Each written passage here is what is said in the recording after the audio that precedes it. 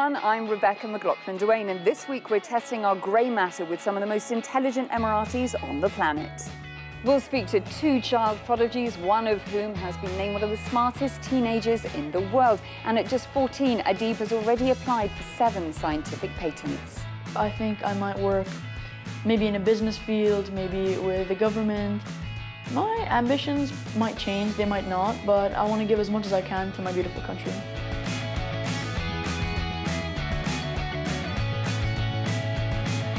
The other just happens to be Adeeb's sister Dana, who, aged 12, is one of the youngest astronaut candidates training with NASA.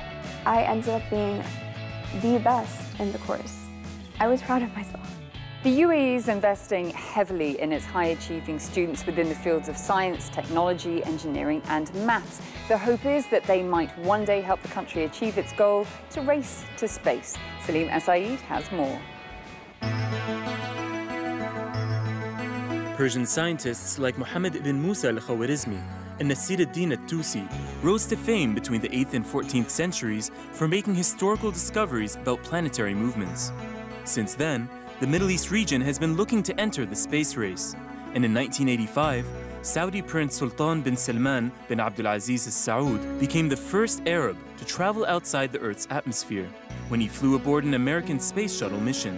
While countries in the MENA region, like Egypt, already have plans to build space programs, the most developed space industry to date is in the UAE. It's just 4 years old, but has plans to send the first Arab probe to Mars by 2021, which will be exactly 50 years after the 7 Emirates came together to form one nation. Not only that, it recently announced 2 Emiratis who have qualified for the final phase of the UAE astronaut program, to become the first Arabs to visit the International Space Station by April of next year. The UAE is looking to become a world leader in space technology by 2021. And to do that, it's investing in its most valuable resource, young scientists. For these budding scientists, learning more about space is something fun to do in Dubai during their summer holidays, with students aged 9 to 18 participating in the UAE's first ever Space and Rocketry Academy camp that follows NASA's teaching curriculum. This group of 30 enthusiasts is designing scaled models of rockets with real firepower that are capable of carrying a small item and are launched by the burning of solid fuel, mimicking the controlled explosion of an actual space rocket. It's like a dream that would probably come true. It encourages me, and building this rocket makes me more influenced. It makes me feel excited to learn more and discover more about space and other stuff. To truly get the feel and taste of how astronauts live, the students are sampling dehydrated space ice cream sandwiches, thinking up strategies for a Mars rover, and overall, learning about the challenges and opportunities that becoming a space scientist could one day give them. I would definitely be very happy if my spaceship landed on Mars, or someone made a new discovery with my head. That dream could become a reality, as the UAE Space Agency has confirmed its plans to build the first human settlement on Mars by 2117. And in preparation for the planetary migration, it has started building a red planet model city on Earth. According to Dr. Jim Rice, who's worked for more than 30 years with NASA on projects such as the Mars rover opportunity, the UAE and his students at the camp are set on the right course for success. I've been telling them here about, space travel is dangerous. There are failures, but you don't quit. And those, I think, are lessons for life no matter what you go into. As the country's research and interest into space continues to grow, this small camp also has ambitions to one day become more than just a summer program. Plans to fire up interest in the next generation of potential astronauts with after-school activities, and a permanent learning center to fuel their imagination, and who knows, perhaps one day, a future space mission.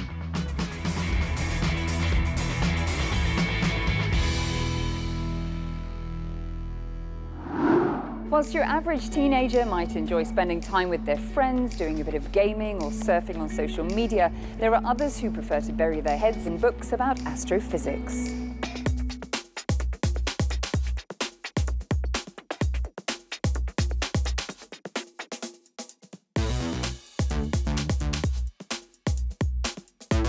Adeeb and Dana Alblooshi are not your average young students.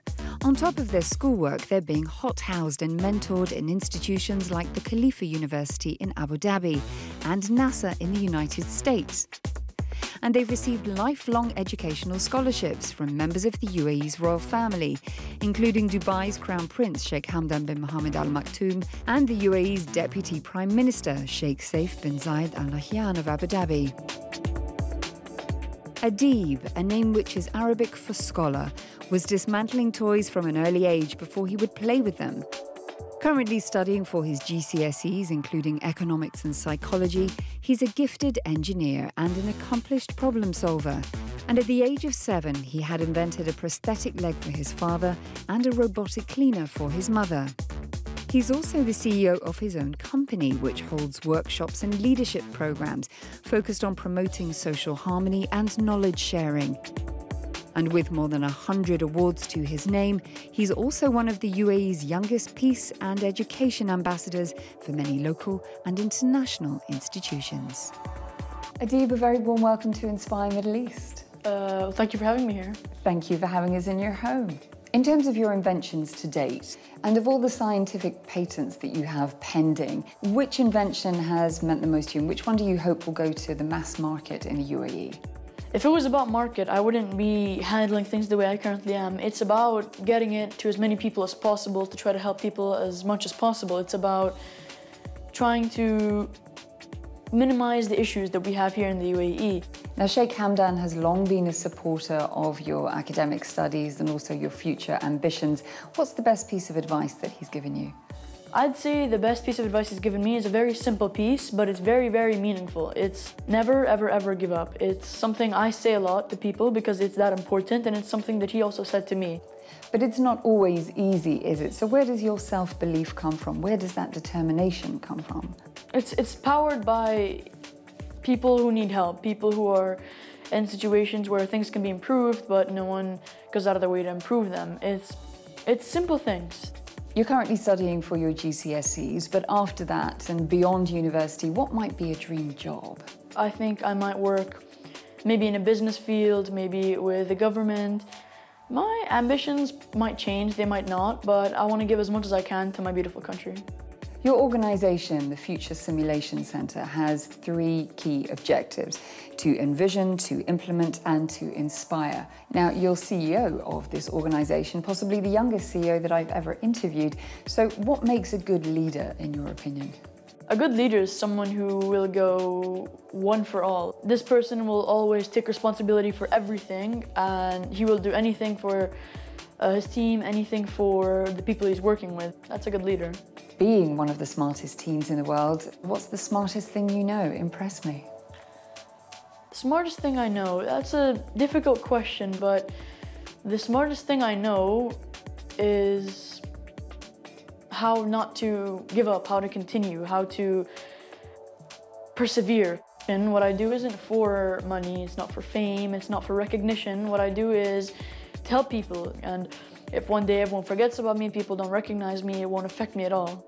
Adeeb, it's been great to meet you. Thank you for talking to me today. Well, thank you for having me. Thank you. Despite their young years, both Adeeb and his sister Dana are authors in the making, penning books which chart their scholarly journeys and achievements to date. And Dana, being the youngest Emirati to have undergone training courses with NASA, says that it's her supportive parents and her brother who encourage her to be a trailblazing student. Dana, a very warm welcome to Inspire. Thank you for giving me this opportunity. Your brother Adeeb has inspired you to walk the academic path that you're on. Tell me about your relationship. We're extremely close, and I would say he's more of a best friend to me than a brother. He inspires me in ways I can't even describe. Now, you're one of the youngest people to have undergone training with NASA. Now, the training you had wasn't just theoretical, it was also practical. Tell me about one of the mini missions that they sent you on. There was this course called Water Robotics, and one of the requirements is to go underwater and practically scuba dive. I was extremely scared to do the course, so I went for it, but I ended up being the best in the course. Now, sometimes, especially ahead of exam periods, you can study for up to 13, 14 hours a day. Do you ever feel that there's too much pressure with such an accelerated learning program? Sometimes, yes, but I am very glad to have like my brother with me because he helps me and he doesn't just tell me the answer. He makes sure that I understand every single step and then he tells me the answer. When you're not studying, how do you like to relax? Rumour has it that you're a keen writer, is this true? I'm actually publishing a book next year in March. One of my favorite stories in the book is about how His Highness Sheikh Saif bin Zayed Al Nahyan discovered me in the UAE Pioneers event. I promised him that I would become better than Adeeb, and 9 months later, I graduated Space University and NASA, and I received 11 certificates and 2 gold medals. He was very proud of me, and that is why it's one of my favorite stories. I can't wait to see what the future holds for you, Dana. Thank you for speaking to me today. Thank you for having me. Well, that's a wrap for this week, and don't forget you can catch all of our shows online at euronews.com. Before I say goodbye, here are some bright young things getting creative on social media. Sausan from Lebanon took this euphoric shot of her daughter Serena, learning the science behind a volcano with the help of tomato sauce, vinegar and baking soda. Ahmed from Bahrain posted this shot of STEM students at his workplace seconds before a carbon dioxide explosion. And 11-year-old Abdul Rahman from Egypt is pictured with one of his robotic creations, debuted at the Young Scientists Workshop in Sharjah.